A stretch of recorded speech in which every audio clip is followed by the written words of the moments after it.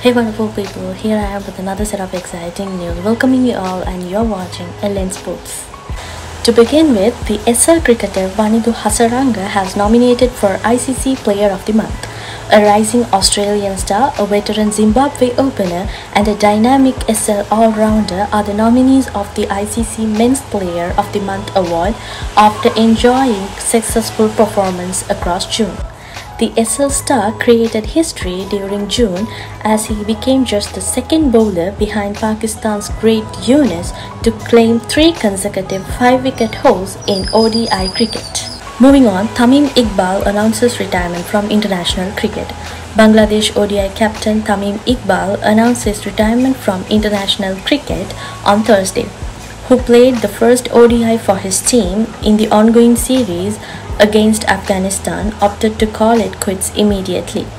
Tamim Iqbal is one of the best openers to have come out of Bangladesh, having scored 5,083 runs in the Test and 8,313 runs in the ODIs.